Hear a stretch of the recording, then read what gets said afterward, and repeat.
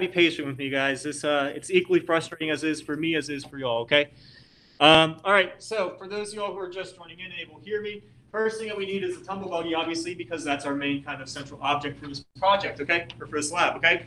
All right, so we want to determine if this car's velocity is if the velocity of the car is constant or if our car is accelerating over 3 meters, okay? So thinking about that prompt, what do you think a second tool measurement we might need is? Alex Akins? We need a meter stick because we need to be able to measure out those 3 meters, okay?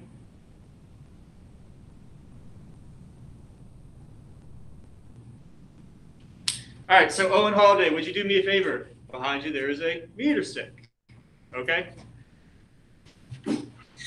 And we're going to see how many meters we can fit onto this table here. I'm guessing not over 2.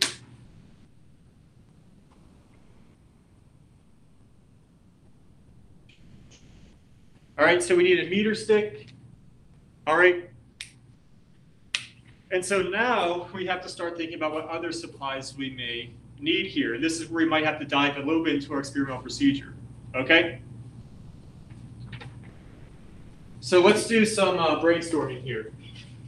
This is a little bit new for me because I've never actually done this brainstorming in person. This is something I've actually had you guys do in groups and then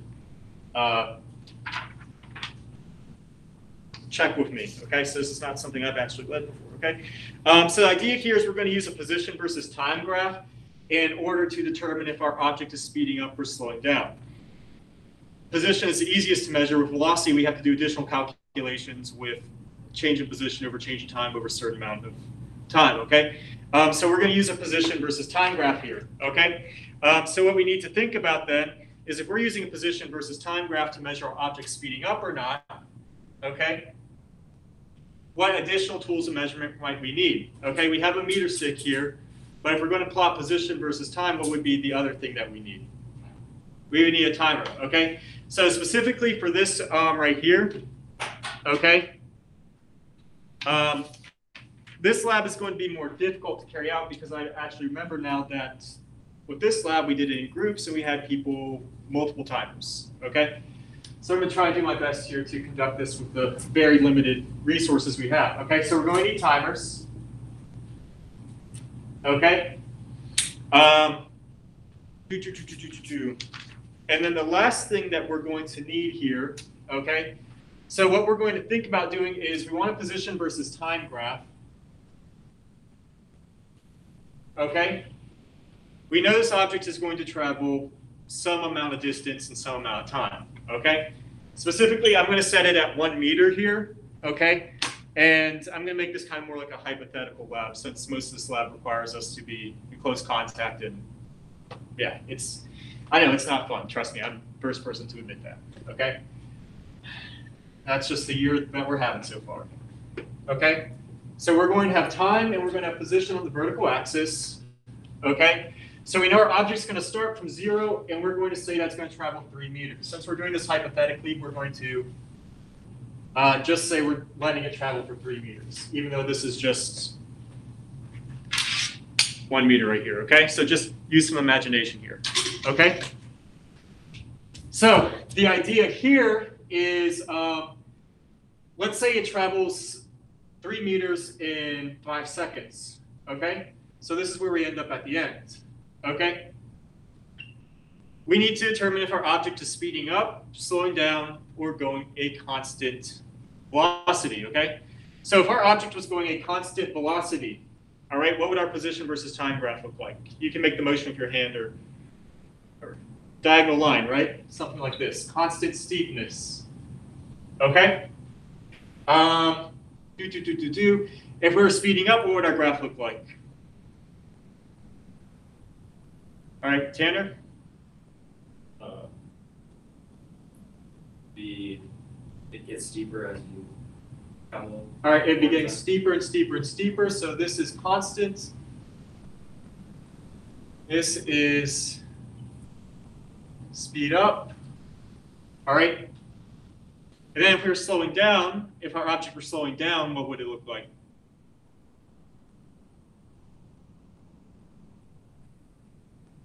it would be plateauing out. I see Alex Aiken's making a symbol with his hand, or shaking with his hand. So slowing down would show us getting less and less steep, okay? So would we be able to determine a graph of slowing down, constant, or speeding up if we just record the start and end times? Like let's say I recorded this is my start time, then here's my end time. Would I be able to determine what's happening in between just off those two measurements? No.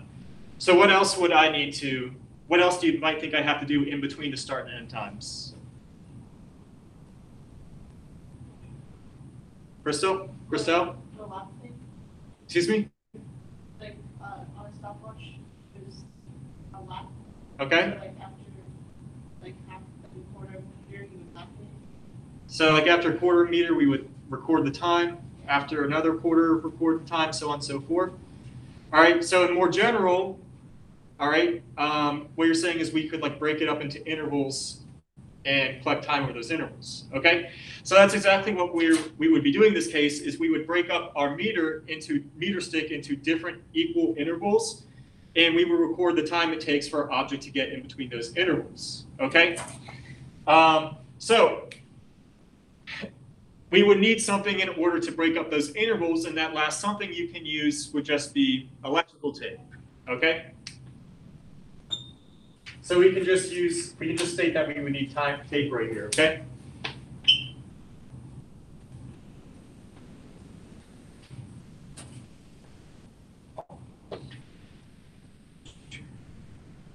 All right, so now we have everything that we need right here, okay? We can imagine, I'm not gonna break out the electrical tape. We're just gonna portray a lab diagram of what this would look like right here, okay? So for our lab diagram, all right, so now we have finished materials. We're on to procedures and diagrams, okay?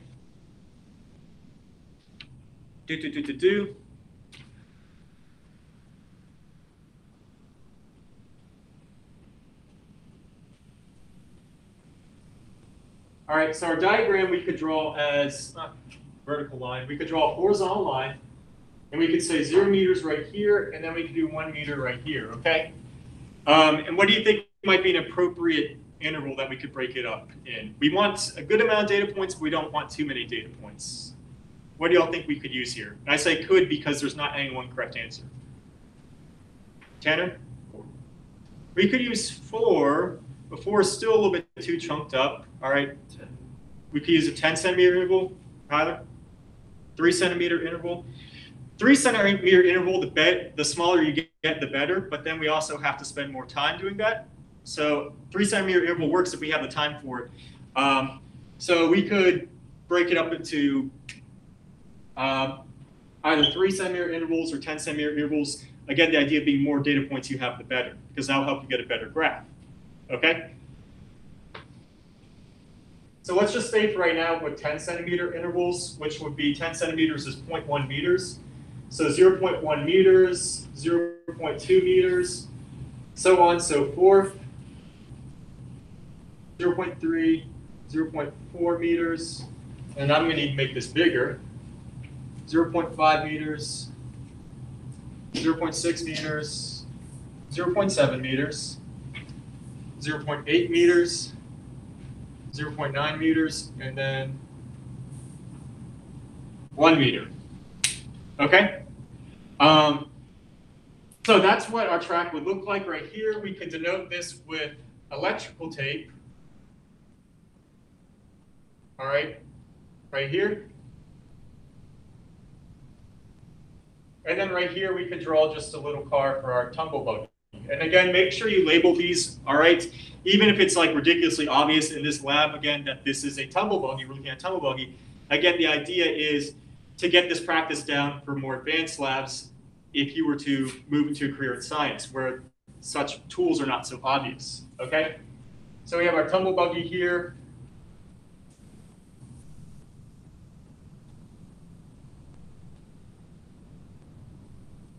Okay?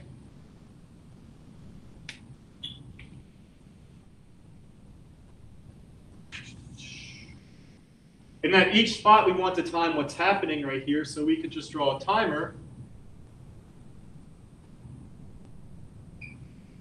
All right, and that is our sample lab diagram right there. Okay? Nothing more to it than that. Okay?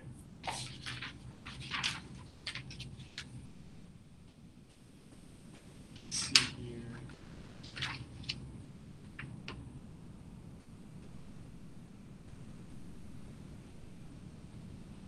All right, so in terms of procedure then, we now have to work on a procedure. Okay? So what do you might think our first step might be here?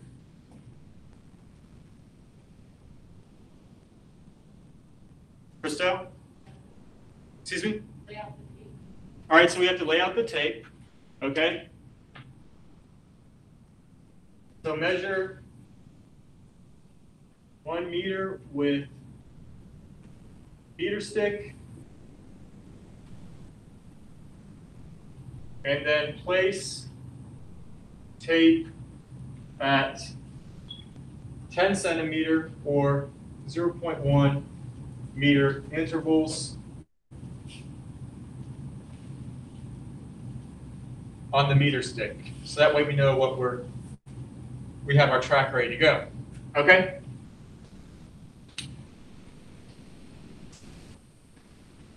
And that's more or less all we have to do for the 6 mil setup. Nothing that is exactly too complicated, okay? So then the next thing that we're going to have to do is we already have our lab set up. There's nothing super complicated to that. All right, so next thing that we could do is what? We have lab set up. It's all ready to go. Excuse me? Time the tumble buggy. Well, before we time the tumble buggy, we need to... Where's my tumble buggy at right now? It seems so painstakingly obvious, but it's something we have to make sure that we're very, very specific about. We need to place our tumble buggy at the beginning of the track, okay?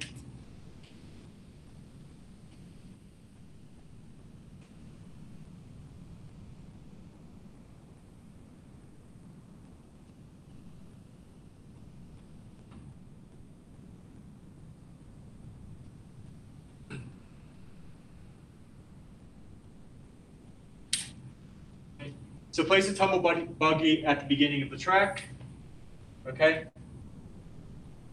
And now we can go ahead and start the tumble buggy and start the timer, okay?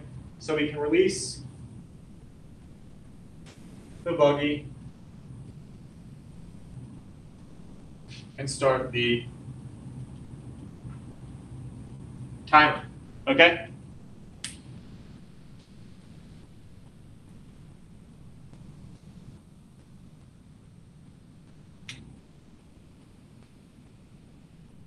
All right, so now we have our buggy going. If we play a situation slow-mo out in our head, our buggy is going, okay? It reaches the 0.1 meter mark, so what should I do when it reaches the 0.1 meter mark? Lap it, record the time it takes to get there, all right? Now, it's past the 0.1 meter, it reaches 0.2 meter, what should I do? Lap it again. So instead of saying lap at 0.1, lap at 0.2, lap at 0.3, what's a more general and condensed way that I could put that? Tanner? Lap on each 10 centimeter interval. All right, so lap at each 10 centimeter interval. We'll record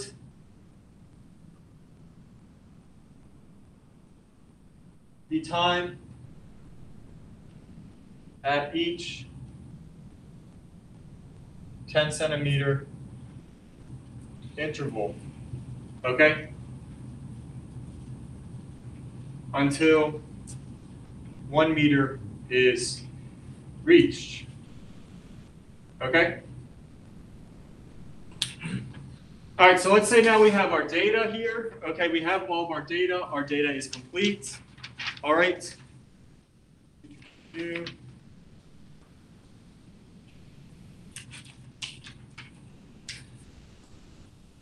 So let's say we have all our data. Our data is complete now. Okay. So last thing that we have to do is we have to take our data and do what with it now? Record it and then plot it on the position versus time graph. Okay. So we can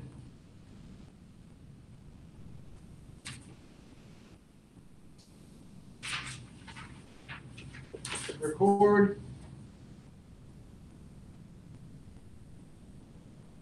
the time intervals and plot on X versus T graph. Okay? And that right there is essentially our process in a nutshell. Okay?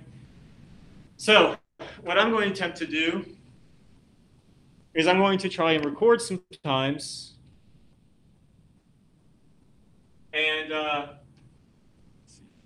I'm going to try to record some times here for our data table, okay? So what you should have right now is you should have the material section complete, and you should have the procedure section complete, along with the diagram, okay?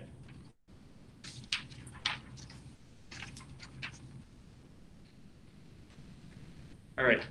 So I don't think, I'm not going to be able to record data for this because our Tumble Buggy is longer than 10 centimeters, which is why if you noticed in the original lab prompt, I have it as 3 meters because 300 centimeters gives you much more distance to cover.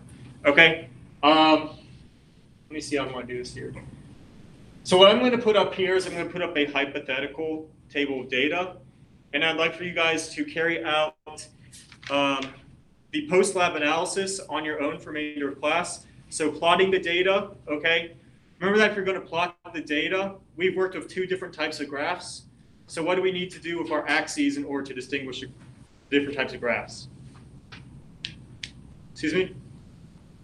Label them, okay? So label them with position versus time or velocity versus time, depending on what's being asked, okay? Do not forget those labels, okay? Then you'll answer a question based on plot above. Is your car accelerating or not? Explain how your graph supports your response. In your response, don't only cite the graph to explain that it's accelerating or not, but also use it to explain what type of acceleration is it doing. Is it speeding up or slowing down? Okay? And then what is one possible error that could have occurred during the lab and one physically justified improvement that could be made in order to reduce this error in the future, okay? So what I'm going to do here, this is going to be kind of hard to see, but I'm going to give you guys, so what I'm going to do here to show you what possible type of error could occur here, okay, is I'm going to place the buggy right on the edge of this table right here, okay? If our buggy heads perfectly straight, like we would assume in ideal circumstances, what should happen to our buggy? It should stay on the table, right? But we know we're working with non-ideal circumstances. Things aren't perfect, so what is there a chance that could happen when I turn this buggy on?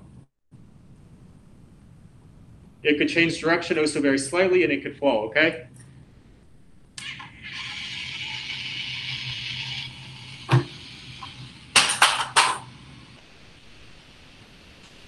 So I know it's not the most exciting visual, but think about that in terms of if we were trying to get our buggy on as straight a line as possible, because that would give us our best results. What type of error might you get in the fact that this buggy does not stay straight on its path like we just saw? That it can have the chance to deviate slightly from its path and fall and go to one side or the other, okay? Think about how that might affect our results, and if in an ideal scenario, how we could possibly improve that in order to reduce lab error and gain more accurate results, okay? So for your table right here,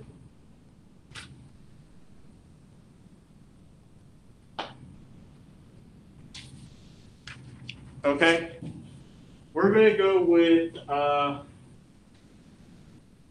let me make the table over here so I have more space. So if our table over here,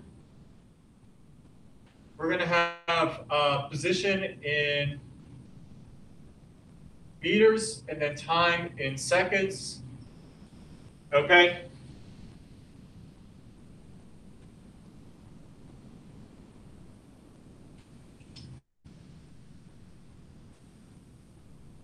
So we're going to have 0 meters, starts out at 0 seconds, okay?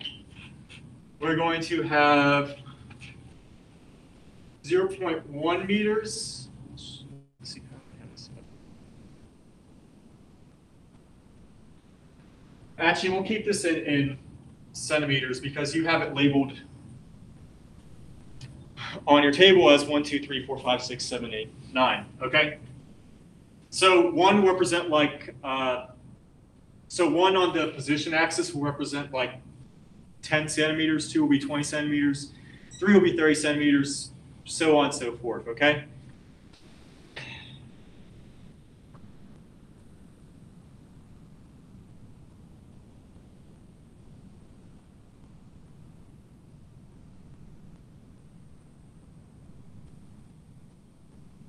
$80 centimeters, 90 centimeters, and then 100 centimeters, which is 1 meter, okay?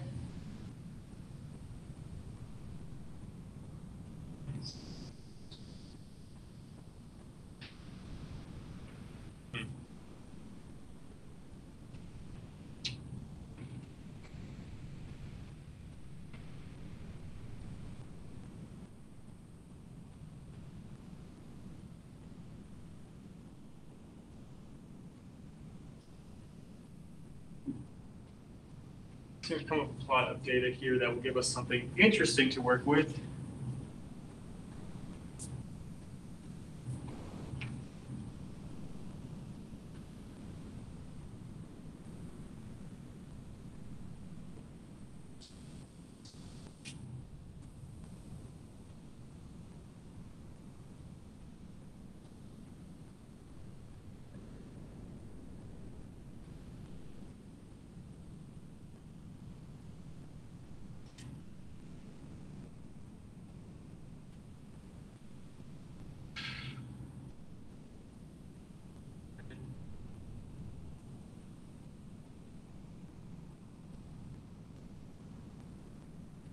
Seconds, 0.25 seconds.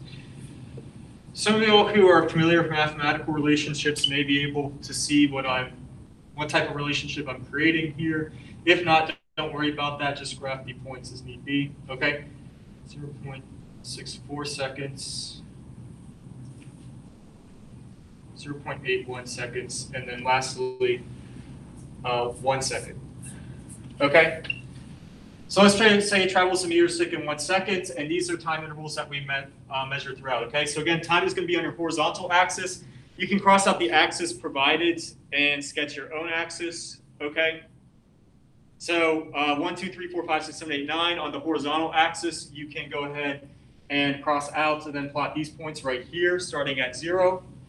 And then on the vertical axis, again, you can let 1 represent 10 centimeters, 2 represent 20 centimeters, and 3 represent 30 centimeters. If you need to get closer to reported times, please feel free to do so, okay?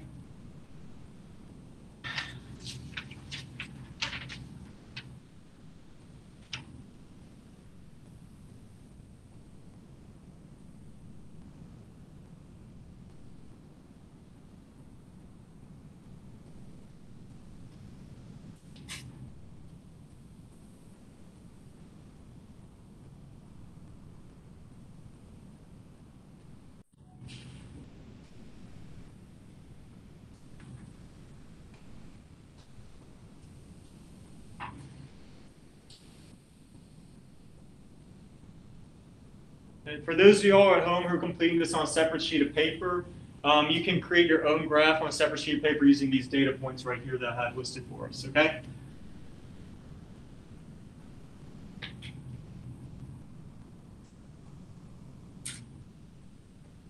Again, I apologize if this is not ideal. I'm trying the best I can to make this interactive within the limitations that we have, but